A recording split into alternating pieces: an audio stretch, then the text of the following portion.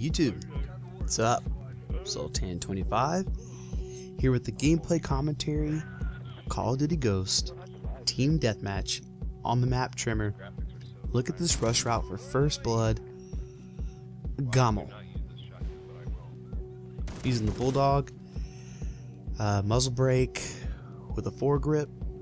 If you haven't used it, you need to try it. The only thing I gotta warn you guys about is it has no fucking range. You really have to be in people's faces in order to be successful.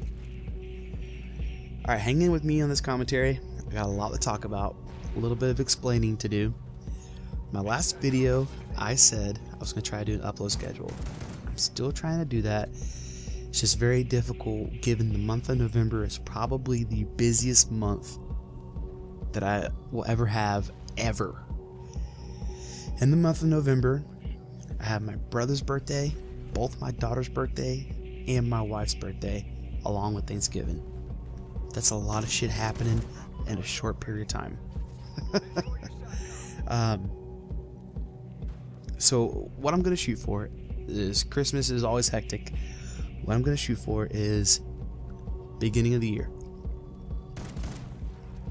Beginning of the year, I'm going to do an upload schedule. I still haven't quite figured out what the best time's gonna be for me to try to upload. When I'm gonna have time to sit down and record commentaries, when I'm gonna have time to sit down edit clips, when I'm gonna have time to sit down play, to get clips, to get gameplays, to even put commentaries over. All this stuff's gonna come into play, obviously, and I'm gonna try to do my best. I promise. Anyway, moving on. Something else I want to talk about to you guys today is big fucking congratulations goes out to my buddy Carlos Valdosta, Killer36, Phil Flow, David Wins. All four of these guys just made Team Justice. That is absolutely amazing. If you guys don't know what Team Justice is, I'm going to put a link in the description to their main channel. I'm going to put a link in the description to Killer36's channel, Carlos's channel, Phil Flow's channel, and David Wynn's channel. David Wins is responsible for my banner on YouTube and a couple of other guys that I know of that he's responsible for their banners on YouTube. He does some great fucking artwork. Carlos is an awesome commentator. You guys need to go check out his channel. Killer36 does montages and commentaries. He's got a couple of KAM strike videos up on his channel. It's very good.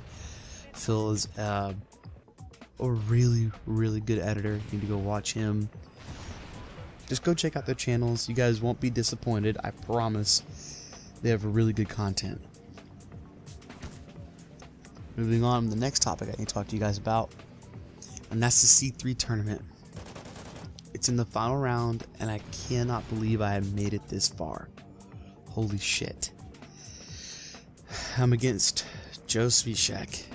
And you want to talk about tough competitor. This guy's got really good content himself. I'm also going to put a link to his channel in the description. Go check out Joe Sweetshack. He's a really funny guy. It's very good structured videos. They're put together well. They're not as scatterbrained as his commentary, holy cow, and that guy sucks really bad. And but go check him out. He's a really good YouTuber. I really like what he does on his channel with the little quirky games that he finds on the internet. It's a lot of fun to watch. Also, I'm going to put a link in the description, the C3 final round video. Go over there, take a peek at it, and I want you guys to vote for your favorite video. If you think Joe Sweetshack threw down and made a better video, vote for Joe Sweetshack.